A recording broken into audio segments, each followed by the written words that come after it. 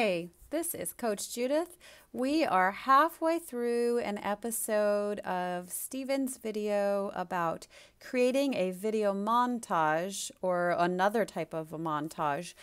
He showed us some different montages at the beginning, and some of them were clips that he had used from previous episodes. He showed us a montage of words that he had used in previous episodes, and then he showed us a montage of other coding instructors off the internet. So we're gonna start up the second half right now. Here goes. What? The thing is, making a montage by hand is not easy, and I don't think I need to show you a montage of me doing that in order to prove that point. Okay, so when he says making a montage by hand, I think what he means is taking video clips and putting them together in another video editing program. The one he's been using is an open source downloadable for free program called Shotcut. And so what he's saying is doing it by hand is kind of slow and tedious. But Stephen is a coder, so he has, I bet, made it a lot less tedious. It's difficult whether or not you do it in code or in a video editor. Either way, you have to micromanage when things start and end, and it takes some time. However, there is an advantage to doing it in code, not. Didn't you know there was going to be an advantage to doing it in code? So we have seen in many of the prior episodes the advantages that Stephen has shown using code in all different things in his life, in creating videos, in automating all kinds of things. And we have actually done this in our office too. Processes that we used to do by hand, where we put things into a spreadsheet and move them around. We have automated them using code and made them much faster, sending out emails to groups of people, all kinds of things, creating class lists for our students. We have seen, we all believed it when we started doing it, but we have seen it firsthand in our Metacoder's office that things that you can automate using code really does free up your life for other things that you would prefer to be doing. So let's see some of the other things that Stephen has, some of the other advantages that Stephen's going to talk about with using code to create video montages. By hand in a video editor, and that is simply that once you have done it in code, you can now use that montage in other code. For example, let's just say I have, and I'm picking this totally at random, a montage of me saying the most common word in the first 5 videos of my show and in the second 5 videos of my show. Okay, so Stephen says just at random, but we know it's never just at random. He actually did, at the first half of this video, he showed us a montage of 5 of his first 5 episodes and 5 of his most recent episodes, and he put those together in a video montage, 2 different video montages. And now I think he is going to combine those using code. So I am 100% sure that he created his montages using code. And now that he has already done that, we're going to see the advantages of other things you can do with the code by rearranging some things. I can now, with additional code, interleave those 2 montages. And now I have a commentary on both my later work and my earlier work here. So the word interleave, what that means is, so if these were the first 5 and these were the second 5, then he can play them like this, where you see some of the first and some of the second sort of squished together there. So instead of seeing 1, 2, 3, 4, 5, 6, 7, 8, 9, 10, you might see, oh, let's do it like this. Maybe you'll see 1 and then 5 and then 2 and 3 and then 6 and then I don't even know what number up, but you get the idea. You can interleave them. Let's see these montages. Let's watch. Something from that video, and it saves me time from now. The QR code would link to a... If you're just a really, really good video editor, I would feed my whole project folder into my code. And you make a video of you doing it. Of those who see the QR code, some of them won't scan, but some will. I uploaded a 4-minute video on the concept of building something. Or writing code, as we'll do in a moment. Beginning of her speech. It's a BBC video. My plan is to write code that video. It's a BBC video of the Queen. It's outputs of my own code creatively inside of Shotcut Me, the BBC video of the Queen giving a bring your paper. Go look at the code. Just 2 videos ago, I posted write code before they've learned how people to create video content to try how to read code or think on paper. A repository meta viral video.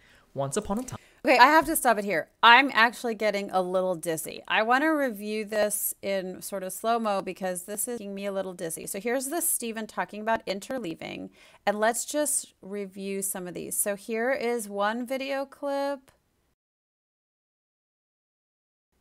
And there was like a second one that sort of got in the middle of, and he went back here to that first one. And that's the same, I think that's the same second one now. So he has like one and then a different one, but he has them sort of squished together there, and he cut them in kind of in half. And there is that same first video, and there's that same second video. And now, and I can just tell because he's wearing a different shirt, maybe a little bit different background. Now this is a new video clip that we're watching, and that is being interleaved with maybe a fourth one there. And there's the Queen of England, and back to that fourth one, and the Queen of England again. And there's that original one of Stephen and some shot cut. Okay, so you get the idea that he's taking these clips. And whereas before he just had like 5 clips, 1, 2, 3, 4, 5, and now he's able to do things where he's putting in between one part inside the other part. What do you think? How does that interleaving make it more interesting or more confusing, or it made me a little dizzy? Do you think that adds to the interest level? Maybe you want to see more because like, wow, this is very different. So I'm not sure where I am in the interleaving. We'll just watch it a little bit more here. BBC video of the Queen giving a bring your paper. Go look at the code. Just 2 videos ago, I posted write code before they've learned how people to create video content to try how to read code or think on paper. In a repository called meta viral video. Once upon a time, I was just a normal I think this coder. is where And we suppose were. I have, and again. Whew, okay, so that was the interleaving of the videos. Now let's see what else he's going to teach us. And picking this totally at random, a montage of a bunch of YouTube coding instructors. I could, now that I have code that generates that montage, slightly change it such that I focus in on 2 of them. Unlike Code Babes, I actually think the 2 that I'm about to show are good. Let's see if you... Okay, so what we also saw in the first half of the video, which is where we left off, was Stephen went on the internet, and there's a lot of people that you can learn to code from on the internet, including Stephen, including me. And he downloaded some of their video clips and he put them together, and you could see all the differences. It was very clear. Some were in their offices, and some were in their living rooms, and some were in front of a computer, and some weren't in front of a computer. They had all different backdrops, all different styles.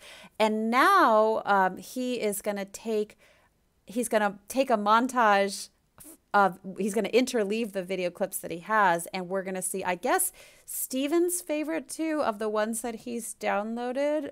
Let's watch this montage. You, by watching this montage, get a sense of the differing worldview of each instructor. What's up, guys? John Sonimus here from simpleprogrammer.com, and today we're going to be talking about... Hi, my name is Catherine, and today I'm going to show you how you can learn how to code in 6 months. About feeling lost after completing a programming course. And it's best to start with something called the terminal or the command line. Okay, we're going to watch a little bit more of this montage, but I do want to comment. So these 2 coding instructors are very different, and it's really clear the way he has interleaved the 2 little video clips. So here we have the first. He isn't in front of a computer. He to me, he looks like more of an athlete. He has these medals behind him, and he said something about how you were lost after learning how to code. And then we compare him to this one, who she's in front of a computer. She looks like she's in maybe even a soundstage. I'm not sure. She's smiling. She's looking at the camera. She is, to me, projecting that coding isn't something to be afraid of. It isn't something that, you know, maybe is, look at how smiley she is. This is going to be fun. This is going to be a great process. We're going back to him, and he's not really looking at us. I'm not sure why. There he goes. Okay. And then back to her with a smiling face. Let's just keep watching.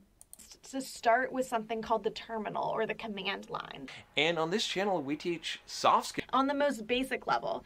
So if you haven't... Did you hear him say he teaches soft skills and she's teaching command line? Those are really opposites. One is very technical and the other is more about maybe personality and how you deal with frustration. I'm not really sure. I haven't learned from either of those instructors. If you have a Mac, then this is going to look familiar. I teach you what you need to know to become not just a better developer, but To you.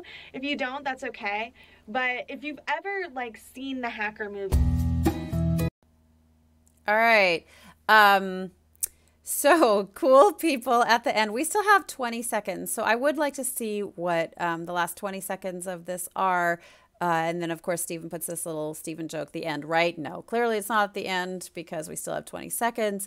But just want to, again, say that using that interleaving technology, we really did see the contrast between two of the people that Stephen thought were both doing a really great job of teaching coding on the internet, but completely different styles, completely different ways of teaching. And it was very clear when we were able to interleave those video clips. Code Babes, I have to tell you something. I didn't know you existed until I started looking for programming instructors on the internet, and you came up. Let's just say we are going to meet again on a future episode. I have some things to say. Okay, I am not even going to comment on that, but I do like that Stephen is ending this with a quote from the Queen of England. This was the message that she told her people and really the world, that we are all stuck at home. I'm stuck at home here in San Diego, California. I'm assuming that those of you watching are also stuck at home, and let us all hope that this message from the Queen will come true again really soon, that we will get to meet in person one time in the future, in the near future. And let's listen to that little fade out music at the end.